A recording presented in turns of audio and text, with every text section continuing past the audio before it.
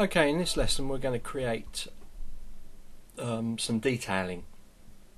The first thing I want to do is create a 3D plane, which I drag out. A square 3D plane, and I want to go into geometry, and I want to go into edit mode first and then make the polymesh 3D. I want to turn off smooth so that the corners don't get smoothed out as I subdivide, and I want to divide this up to about 5. Give us some good detail there. Now I'm going to go in and use my transform tools to create some radials on the Z axis, and I'm going to crank this up to about 75, 76, something like that. I'm going to decrease my brush size, and I'm just going to create a kind of rivet. So what I'm doing is I'm just going to drag along, and that'll form the first part. In the middle I'm going to press Control, and I'm just going to sort of shift, drag this in. Actually that's a bit big. We just pull it out this way. Okay, that's quite nice. And now I'm going to go to my deformation, and I'm just going to inflate it by about 14. So I might inflate a bit more. Let's do 14 again. And now I'm also going to do a little bit of smooth on this. So I'm going to smooth it for about 4. And now I'm just going to check it. That's quite good. Okay, I'm going to turn my mask off. So that's a kind of rivet point in there. But we might want a screw point in the middle. So what I'm going to do is I'm going to use my masking again, and I'm going to use a rectangle. I'm going to turn off my radial, turn on my X, and actually I'm going to turn on my Y as well. This will center it nicely.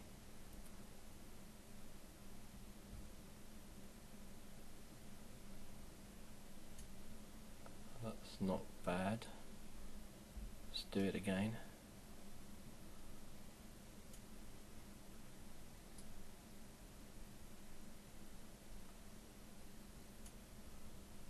Yep. And I'll do this side as well.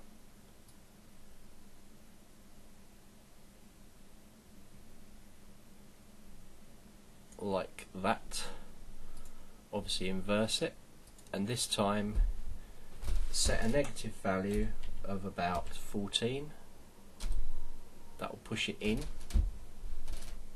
Might actually go a little bit more than that, minus 20. Let's push it right in, and let's add some smooth to this. Smooth of about 6 should do the job.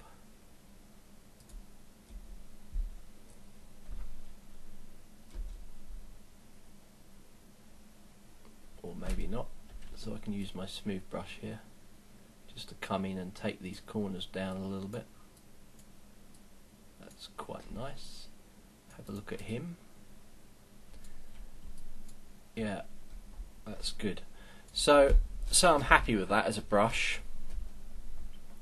I can now lock it in the upright, come to Documents and turn off Pro, and we want to set this at 500 and also 500 on the height, because we want it to be square, because it's going to be converted into an alpha.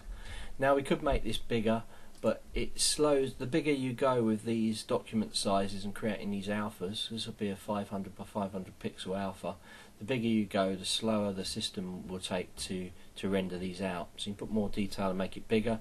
If you only got something of very small detail, then you might want to do it 256 by 256, but stick to those kind of numbers, 250 by 250. Okay, then we hit resize, and it says yes, and we'll resize that. Now that's appeared because it's dropped it to the canvas, kind of 2.5 pixels. So I want to clear it, so I'm pressing Control N to clear it. I've already got my tool selected, so I can drag this out, hold the shift key to shift it into the right size. I want to just move this now. If I go into edit,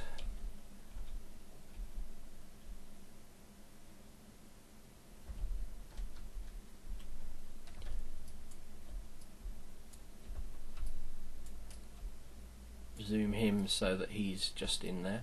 And what I'm looking for is for it just to be inside here, because otherwise I'm going to get clipping around the edge.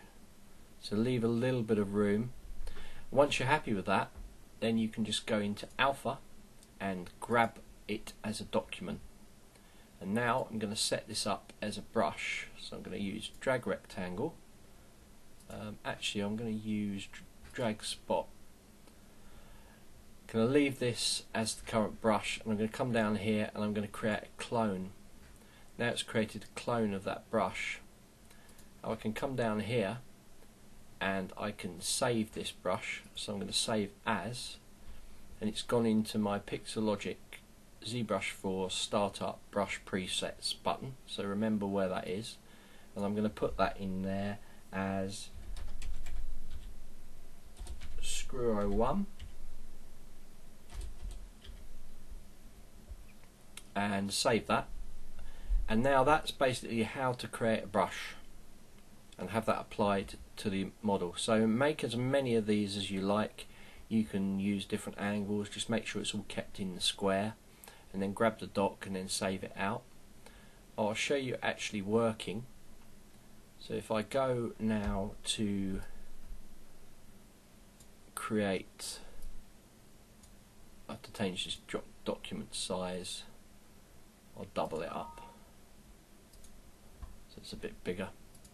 I'll go to a Z-sphere now, which I'll drag onto the document, and see it's just covered what was there before because it dropped it to canvas.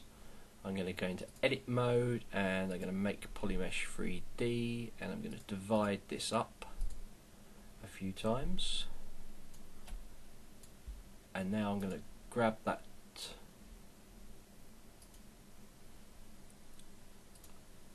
screw that we had, and now there it is. Now there are a few little bits we just need to correct with this. If we go into Alpha and we go into the RF radial, just set this to about 3 and then test it. As you can see, it's taken away this outline, and we can drag and move the intensity up, and there you go, that will work just fine for this kind of detail. I might want to come down a little bit actually with the radial, it's a little bit too much. Let's put it to 1, that's a bit better. Okay, so these are resolution dependent. Obviously if you had it down at number 2 and then you drew on it, there would be nothing there because it needs the resolution to be able to draw nicely onto the model. But it's great playing around with these things. If I go and load, I've got some other brushes that I've got in here. I've got this one, it's quite cool. I've put him on drag select so I can drag him out. There's load brush, let's choose it, rivet, this rivet, so it's another type of rivet. So you might want to do little ports where maybe computers are plugged into on the model, those sort of things. So create as many brushes as you like and save them all in the same place. So you want to go to Programs, Pixelogica, ZBrush for Startup Brush Presets, and just drop them in there, and we can basically grab them like this and just load them all in one hit.